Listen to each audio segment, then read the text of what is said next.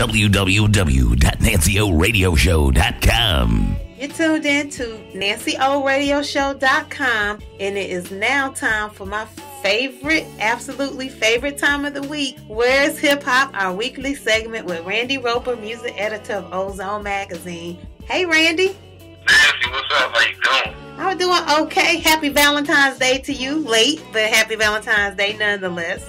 Yes, same to you as well. All right. So, Randy, what do we have on deck for this week? This week, Nancy, it really pains me to talk about the woman. We got to go ahead and talk about Lil Kim. Now, everybody knows Lil Kim.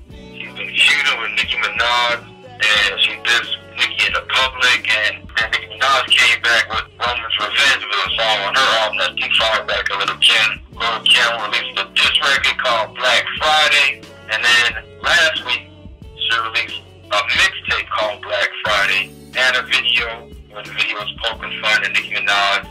Furthermore, 28 hours after the release of the Black Friday mixtape, Lil Kim went on Twitter and she announced that her mixtape sold 113,000 copies.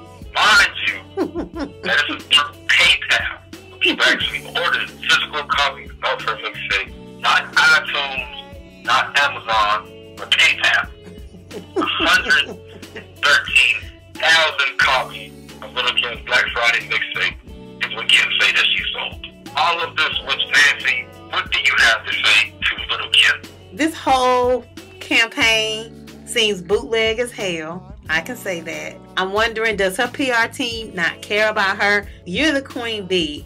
Why are you putting your brand new, supposedly come back and get them mixtape on PayPal? Can you not get it posted up on iTunes? Can you not get it posted up on Amazon and their digital downloads? Why can we not get an electronic copy? This ain't 1996. Why can we only get your mixtape in a hard copy? Also, queens, they do not engage in beef. I've been saying this on Twitter all week, Randy. Anybody who follows me on Twitter, if you are a queen, you do queen stuff. Queens don't engage in petty beefs. Okay? I mean, when Lil Kim first dropped the beef back in November, I was like, oh yeah, Lil Kim, she got it. Yeah, she's going in. But then as time has gone on, it's like, you the queen bee. Why are you dragging this out? And why would you put numbers of 100 and how many ever thousand? It's so easy to check those numbers online. This is the transparency age. You should not be putting false information. I'm so disappointed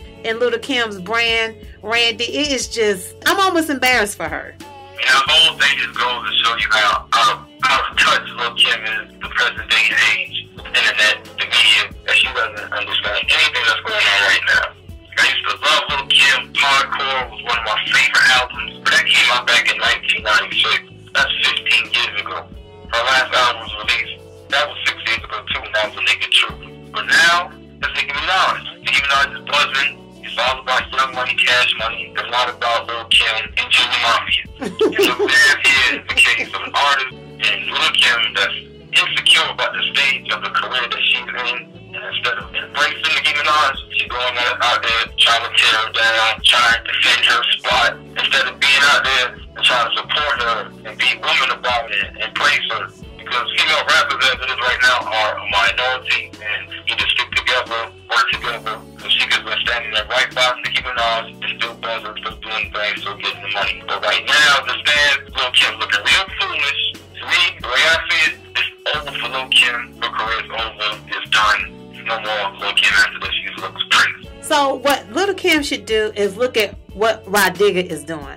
Rod Digger dropped an album. Mind you, it was underground, and I know a lot of people weren't checking for it like that, but it did decent numbers. She dropped it back in November. It's called Classic. Then also, Rod Digger has a show next Friday in Brooklyn, and she's doing that show alongside Liquid from South Carolina, alongside Eternia from Canada. So Rod Digger is embracing the next generation. She's doing shows with them. They have a tour this spring where Rod Digger is headlining with all the other independent, younger female rappers. Rod Digger has not thrown any salt on any other younger female rappers. She's actually reaching out to them. She actually also worked with Rhapsody on Rhapsody's new mixtape over at IWW. Lil Kim needs to take notes from Rah Digga. That's how you preserve your legacy while at the same time reaching out to the next generation and work with them. Then everybody wins together. Exactly. Lil Kim got no friends, man. That's what I'm saying. Because friends wouldn't let friends go out there and look crazy. That's what everybody around Lil Kim, just let her go out there and act the fool and look like a donkey. Does she have a team? Lil Kim, time is over. Big ups to Rah Digga for going out there supporting the new generation of female artists. But Lil Kim is going out there being a buffoon. Does Lil Kim even have a team? I wonder if she even has a team behind her. Because they're advising her all wrong. She probably doesn't. That's why she all messed up with the internet. Ain't nobody paying no money on PayPal for your mixtape. You grabbing over other people's beats. And then you're going to sell it. I wouldn't be surprised if somebody goes out there and sue Lil Kim for the same 500 copies of mixtape that she sold. No, don't forget, she sold 113 copies. 113 copies. Lil Kim, I'm sorry. Oh my gosh. Where is Hip Hop episode 75? Randy, can you please drop your website? Yes, ma'am. Please check out my website, writersblogmedia.net. Check it out.